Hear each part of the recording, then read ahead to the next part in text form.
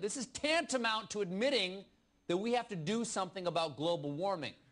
You don't believe global warming is real. Oh, no. You don't believe global warming is real. You've said so. It's just sunspot activity. In the opinion of about 32,000 of the world's leading scientists, yes. 32,000 of the world's leading scientists? Is that really true? Well, no. Today, together, you and I are going to learn the rest of the story. To get to the bottom of this crock, we'll have to go back in history and meet someone who really was, at one time, a leading scientist. Dr. Frederick Seitz, a distinguished physicist, was president of the National Academy of Science from 1962 to 69. In the 1970s, Dr. Seitz was president of Rockefeller University. At some point, when he moved out of the lab and into the world of big-time fundraising, a change occurred. I'm a fool for a cigarette. Lord, I'm a fool for In the late 70s, Dr. Seitz began a long stint as a consultant to the tobacco industry. In this capacity, Dr. Seitz directed as much as $45 million of tobacco-funded research. Interestingly, not one study directed by Dr. Seitz came up with any hint that cigarettes were harmful to health. When asked about the moral implications of taking money and shilling for big tobacco, Seitz stated, "Any money was good as long as it's green. I'm not quite clear about this moralistic issue." But towards the end of the 80s, Big Tobacco and Dr. Seitz had a falling out. In this letter released during the tobacco lawsuits of the 1990s, a tobacco executive recommends against further reliance on Dr. Seitz, who he says has become quite elderly and not sufficiently rational to offer advice. Dr. Seitz, however, did not see things that way. Over the years he had been working to prove the safety of cigarettes. He had become politically active in right-wing causes and served on several fossil fuel-funded think tanks, including the George Marshall Institute. From this platform, Dr. Seitz had begun to argue that environmental toxins were not nearly so harmful as people had been led to believe, that pollution was no threat to atmospheric ozone, and that the science behind global warming was flawed. In 1996, 7 years after he had been declared mentally incompetent by those that worked most closely with him, Dr. Seitz authored a letter to the Wall Street Journal in which he stated that the process behind the international consensus on climate change was fraudulent and dishonest, although he had not been involved in that process and had no background in climate science. He complained about a corruption of the peer review process, a charge that is highly ironic in light of subsequent developments. Mentally deficient or not, the letter made a bit of a splash in the media. It was soundly debunked by working climate scientists in the field. But it brought Dr. Seitz to the attention of yet another group that was about to make a statement on global climate.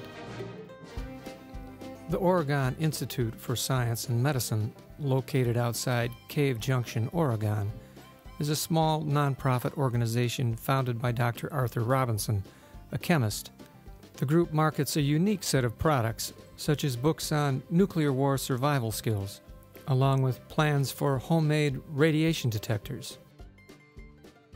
The site informs us that nuclear war would be survivable, not nearly so much to be feared as crazy scientists have told us.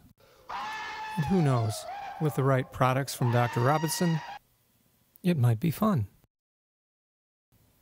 In addition, Dr. Robinson is the author of a homeschooling course designed to protect children from the public school's socialist values. The program's materials include, among other things, the Encyclopedia Britannica from 1911. Dr. Robinson had also grown concerned about yet another example of creeping socialism, the science of global warming. In 1998, he was ready to do something about it. That year, all across the country, thousands of scientists received a package with a cover letter signed by Dr. Seitz. The letter made reference to Dr. Seitz's background in the National Academy and implied that the Academy had serious questions about the science behind global warming. The letter came with a document made to look like a peer-reviewed scientific study, laid out in a style similar to the publications of the National Academy. It was a marketing strategy familiar to those like Dr. Seitz, who had worked closely with the tobacco industry. The record shows that many of the country's most respected doctors openly challenged anti-cigarette claims. There is another side to the cigarette controversy. It's all here in this white paper. Send for it. Groups like the American Association for the Advancement of Science and the National Academy itself were besieged by calls from hundreds of scientists concerned that a fraud was being perpetrated. The venerable journal Science covered the controversy and asked Dr. Robinson about the curious design of the mailer. "I used the proceedings as a model," he said, "but only to put the information in a format that scientists like to read, not to fool people into thinking it's from a journal." The National Academy was not convinced. In an unprecedented rebuke to a former president, the Academy released a statement on the affair. The National Academy is concerned about confusion caused by a petition and a manuscript in a format that is nearly identical to that of scientific articles published in the Proceedings of the National Academy of Sciences. The manuscript was not published in the Proceedings of the National Academy or in any other peer-reviewed journal. The petition does not reflect the conclusions of expert reports of the Academy. It's unknown how many scientists believed the scam was a legitimate survey, but by 2000, the project had collected 17,000 signatures. The internet being what it is, however, pranksters had already begun to out-fraud Dr. Robinson's fraud.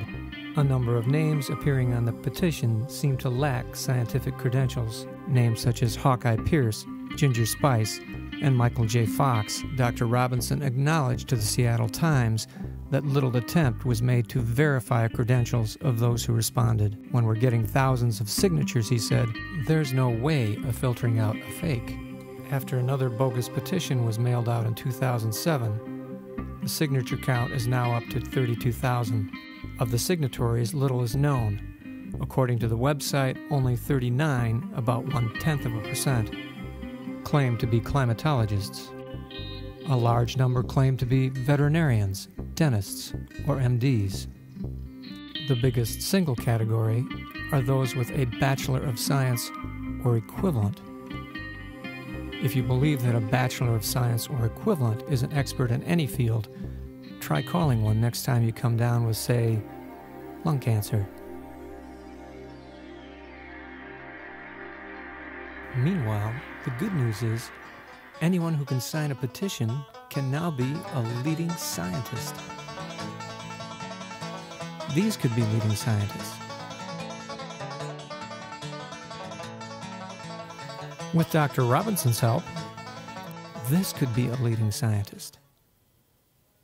And the scam rolls on in the anti-science echo chamber. My next guest wants to sue Al Gore for fraud. He hopes a legal challenge will settle the global warming debate once and for all. He's John Coleman, and he founded the Weather Channel. We have 30,000 scientists, 9,000 PhDs, who have signed up to debunk global warming. And they still won't listen to us. You realize that Fox is the only cable network that will put us on the air. The whole deal is that somehow we have to be heard. So we figure maybe a court of law. Of course, there is no lawsuit, and there are no 30,000 scientists. But that's not the point. The point is not to be accurate or speak truth. The point is to confuse, to fog the issue. It's global government! There are 30,000 scientists trying to sue this guy! John Coleman, the founder of the Weather Channel, is suing this bum! You're all in line! To stand in front of a camera and make nonsensical assertions and wave your arms while the fossil fuel industry continues to make billions of dollars and feed a global disaster. I hope you'll keep coming back to Crock of the Week, where we clear the smoke, light up the facts, and burn the frauds of climate denial. And where we never, never inhale.